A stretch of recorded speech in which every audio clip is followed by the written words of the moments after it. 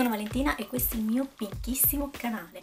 Oggi vi voglio mostrare le 10 camerette da letto per bimba più belle al mondo. Vabbè, non esageriamo, diciamo le mie preferite, quelle che ho scovato online e ho deciso di mostrarvi. Le camerette che fra poco vedrete sono appunto per bambine, però come età direi età di Aurora, quindi dai 2 anni ai 6-7, non lo so, fino a una certa età comunque, perché sono molto bambinesche.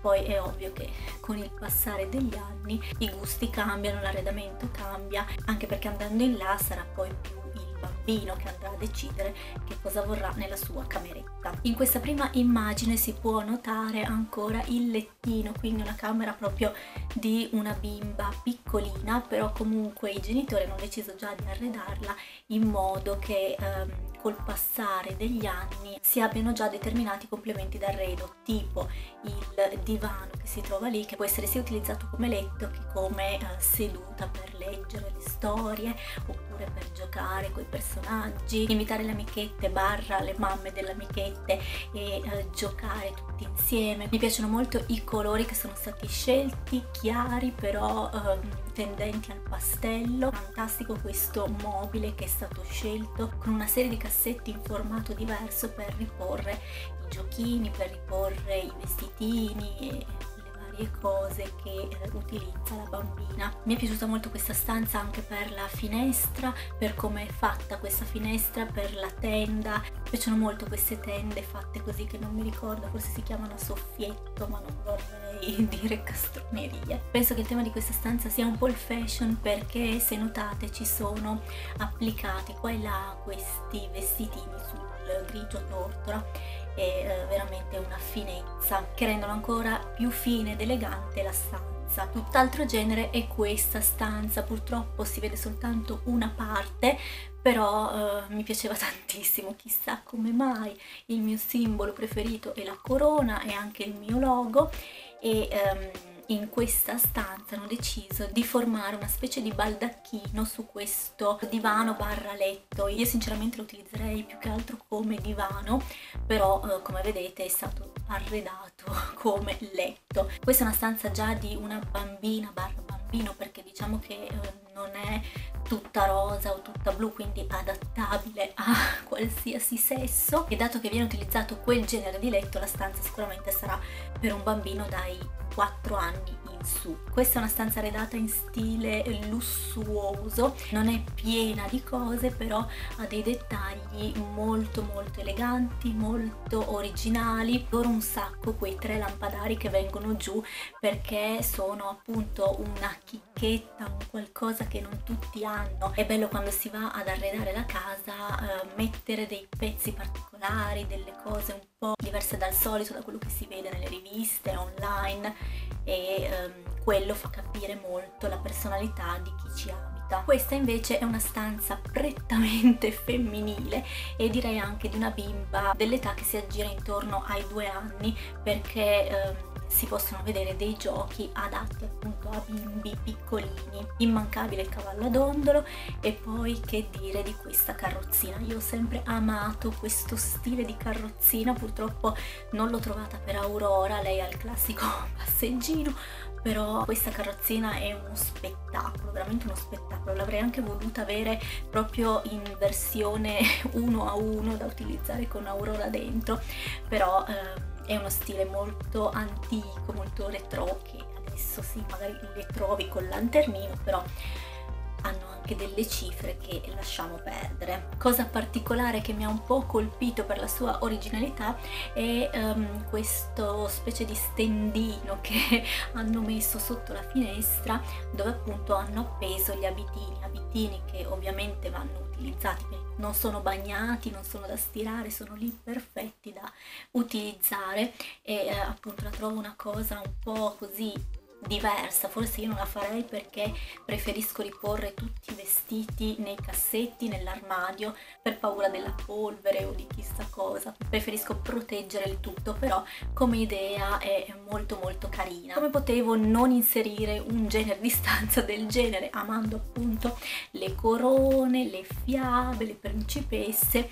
Questa è la classica stanza da principessa, è molto particolare, questa purtroppo per i genitori che la vanno a comprare è utilizzabile fino a un tot di anni, che è molto molto ristretto, perché io penso che fino ai 6 anni, 7 possa andare bene, poi dopo la stessa bambina penso che si possa un attimo scocciare di questa cosa, però è bellissima. Se si hanno i soldi e uno se lo può permettere, perché no? È molto carino, soprattutto per la bambina che vive in un ambiente da favola, in un ambiente che ricorda le fiabe. La figura della principessa è un po' esagerata, però la trovo una chicchetta fantastica. Bello il fatto che sotto c'è questo letto e poi c'è la scalettina che porta al piano di sopra, dove non credo ci sia un altro letto ma una zona gioco. Stanza un po' più da bimba grande, e questa, anche questa mi ha colpito tantissimo, non solo per i colori ma proprio per i complementi d'arredo che sono stati scelti. Anche qua si è cercato di creare una specie di baldacchino per dare alla stanza quel tocco di eleganza, di regalità. Forse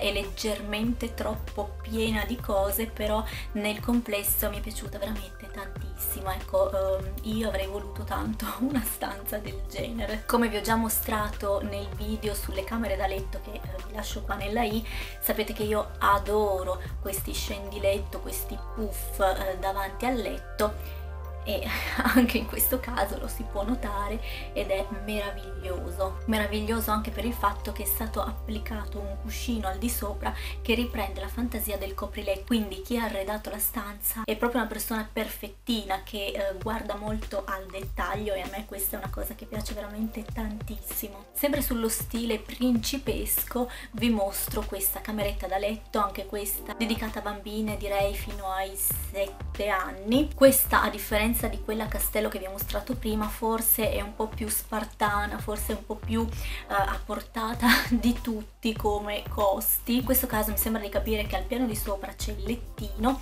c'è questo scivolo molto molto comodo, direi, perché quando uno si è appena svegliato ha sicuramente voglia di fare lo scivolo, ma lasciamo perdere. E sotto c'è questa area gioco leggermente nascosta, dove la bambina può giocare tranquilla senza il pensiero che qualcuno la sta osservando. Camera sullo stile elegante barra lussuoso è questa. Ditemi che cos'è, veramente wow. Questa foto mi ha colpito tantissimo, il fatto che sopra ai comodini sono stati applicati questi lampadari, poi c'è sempre il fatto del baldacchino, un baldacchino forse un po' troppo carico, però nel complesso della stanza è wow. Io sono un amante delle scrivanie perché mi piace ancora scrivere, nonostante ormai sia tutto tecnologico, però è bello ogni tanto prendere carta e penna e scrivere, e questa scrivania è favolosa, è proprio il genere che mi piace di più. Carino il fatto che si possa anche chiudere, così oltre a sembrare la stanza poi un po' più grande, se c'è un po' di pasticcio viene nascosto. In questo genere di video non può mai mancare la cosa eclatante, la cosa che veramente è troppo di tutto, però è anche bello perché è fatta in questo modo. E in questo caso ditemi che cos'è questa camera da letto, cioè è un tripudio di roba, forse troppo rosa anche per me, e se lo dico io è veramente troppo.